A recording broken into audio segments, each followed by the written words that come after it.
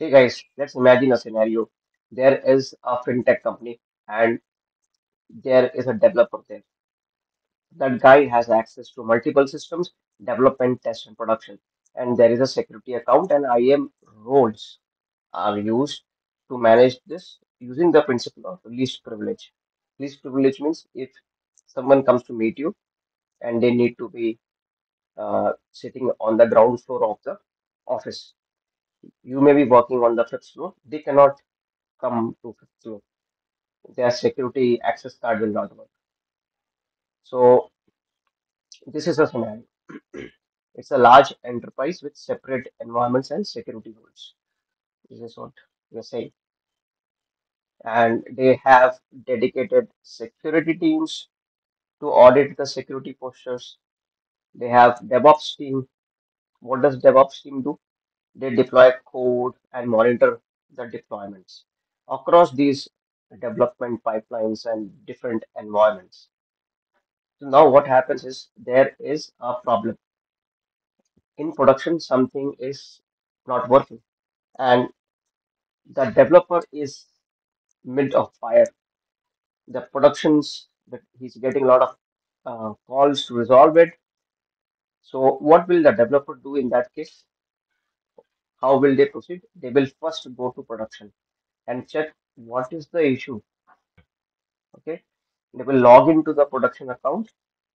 They will examine the live logs and metrics and try to analyze. Okay, what is the problem? Okay, once they have done it, what is the next step?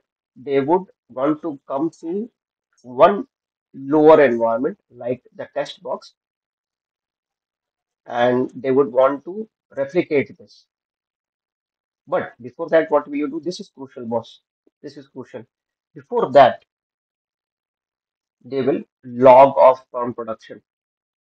Okay, this is the crucial part. They are now logging off. Next, they log in to the test servers. They replicate the issue. Okay, and try to mimic and see if that issue is coming here or not. Now, what is the thing they will do next? They will log off. Again, they will log off. Okay. Now, what they will do? They will go to one more lower environment, that is your development environment. Why? They will see if the issue is existing there as well, and then they have to, what they will do there? They will fix the issue. Fix the issue in dev environment. So now they will log into the dev environment. They will examine the code and make changes. Okay, once that is done, what is the next step? Log off. They will again log off, log off, log off, log off. As a developer, it is so tiring, man. Why do I need to sign in and sign out every time? This is ridiculous. So what is the solution? First, you subscribe. This channel has 1,000+ videos to help you with certification and all of these latest trend knowledge and etc. Become a cloud kernel member as well. For a very small premium, you gain access to so many important questions, content, and so on. Okay, so what is the solution? Okay, what is the solution, my friend? AWS is giving you a solution. This is the solution. There is a new feature launched in 2025 called multi-session support. Multi-session support, very important feature. So now, how will the developer's life change? They will no longer need to log off, no log off, no log off, no log off when switching environments.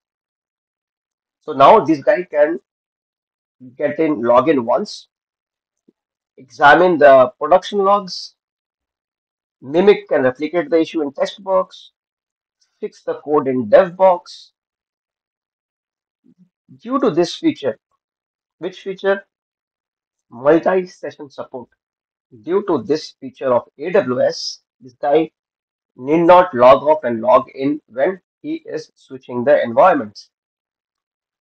That means it eliminates the cumbersome process of constantly logging in and out. This saves significant time and reduce the risk of errors. Guys, I hope you understood this concept of this new feature and how it helps the developers. It is not only important to know what it does for you, but who can make use of it. Even the DevOps people can make use of it. Okay, even the security people can make use of it. How DevOps will use it? DevOps people, they can just log in once and monitor the deployments. Second thing is that the security people can just log in once and check what is happening, audit in multiple environments in one go. So is it only helping developers? No, boss. It helps developers, it helps dev ops people, and it helps security guys. All three. All three roles will get the benefit of this multi-session support feature of AWS. So even though you are in the line of fire like this gentleman here, you don't have to worry because you don't have to log off and log in multiple times. Just in single session, multi-session, you just log in once and do your job. So one less thing to worry about.